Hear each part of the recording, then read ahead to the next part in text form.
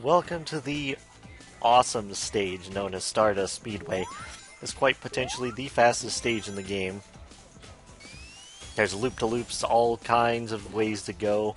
You go super fast in this stage. There's also quite a few places that can trick you because you go around in circles forever.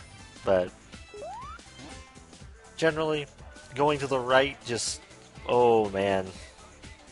When you're not looking for time stone or rings or time stone stuff or, you know, time, you can just have fun. And, oh, these springs. The boingy back and forth ones.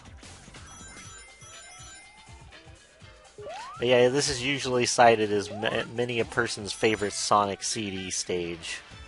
Because it kind of drops the exploration, even though there's quite a bit of a stage to explore. But yeah, that was the first act. We're barely a minute in, and we're already a third of the way done with the video. Stardust Speedway 2 is the area where you might get confused and bounce around a lot, because there are some areas where you have to, like, maneuver yourself. Like, you actually have to force your way against a tunnel to go through that particular tunnel. You'll see what I mean down the road.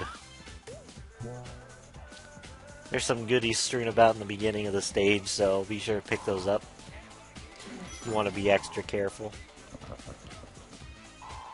It's very easy to time travel here. I'm actually amazed that, you know, I didn't. But then again, I stalled, like there. Stardust Speedway is also a contender for a lot of people's favorite musical track in Sonic CD, be it Japanese or American. I hear a lot of praise for both versions whenever I ask people about the soundtrack and their preferences. Now me, I'm a Title Tempest guy, but yeah, that's mostly Japanese Title Tempest if anyone likes that one. Although the American one does sound like the Fresh Prince of Bel-Air's theme. And see, this one you have to fight against, you know, the tunnels and go where you need to go. Whee!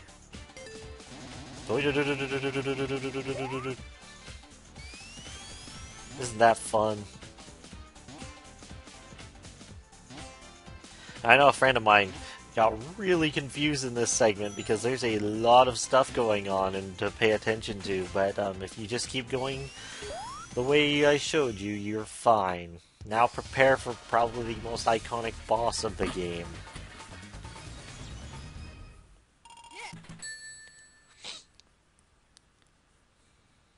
And no matter what, it's going to be... oh wait, it is Good Future. Never mind. Bad Future is probably the best tone for this boss fight, though.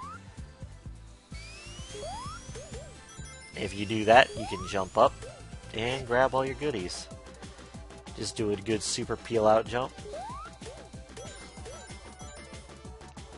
Alright, here we have the race with Metal Sonic. This is strewn with obstacles. This is also not my best run of it. You're supposed to try to keep ahead.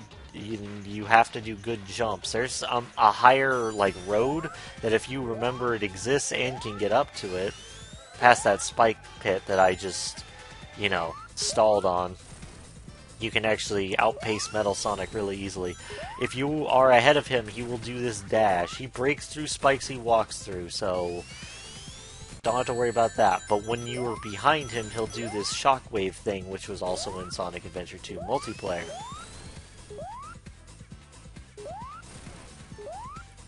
Generally, this race is very, very hard. Especially on your first try. The key trick is to just avoid him whenever he goes into his super modes, or, you know... yeah, he does anything. And Eggman's also chasing you with a death laser. If you go too slow, you will lose. But that was the race, and we saved Amy. And she gives us a nice little hug. So that was Stardust Speedway. I hope you join me for the finale of Sonic CD at Metallic Madness. Till then.